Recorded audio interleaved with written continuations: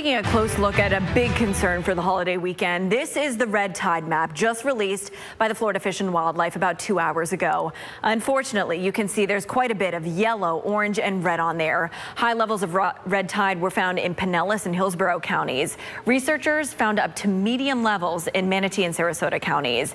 And tonight we're learning red tide could likely be the cause of this massive fish kill. It's in the Bay Area, this time in Pinellas County. ABC Action News reporter Wendy Lane is in St. Pete. She's looking into this and also talking with residents in one neighborhood who say they were stunned. It's hard to believe that just yesterday, this water was completely clear.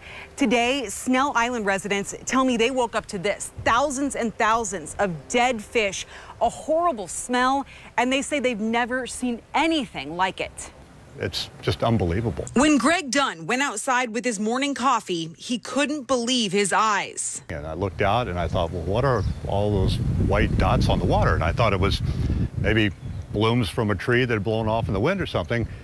I came outside and the smell hit me right off the bat. Behind his Snell Island home that sits on the Pinellas County side of Tampa Bay, there were dead fish everywhere he looked. Tens of thousands, 100,000 plus. Canals in the area becoming a river of white. It's a tragedy, and I've seen dolphins coming through and eating the dead fish. I reached out to FWC, who says red tide is likely to blame. This map shows where patches of the toxic algae have been causing fish kills in areas of Pinellas and Hillsborough counties for the past week. A USF forecast map shows the presence of red tide algae in areas of the bay through the 4th of July weekend. I asked FWC if the 200 million gallons of Piney Point contaminated water discharged into the bay in April had anything to do with it. They gave me this statement.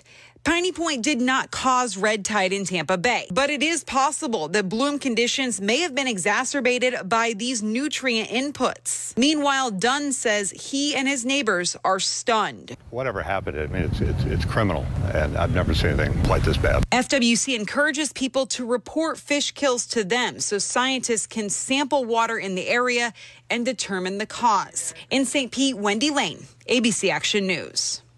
And if you want to check the red tide conditions before you go to the beach, we made it really simple. Just search red tide on abcactionnews.com or in our free mobile app. You'll find a link to the FWC sample map.